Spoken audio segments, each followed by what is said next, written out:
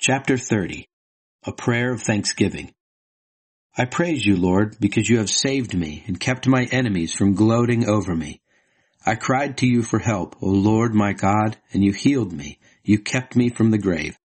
I was on my way to the depths below, but you restored my life. Sing praise to the Lord, all his faithful people. Remember what the Holy One has done, and give him thanks. His anger lasts only a moment, his goodness for a lifetime. Tears may flow in the night, but joy comes in the morning. I felt secure and said to myself, I will never be defeated. You were good to me, Lord. You protected me like a mountain fortress. But then you hid yourself from me, and I was afraid. I called to you, Lord. I begged for your help. What will you gain from my death? What profit from my going to the grave? Are dead people able to praise you? Can they proclaim your unfailing goodness? Hear me, Lord, and be merciful. Help me, Lord.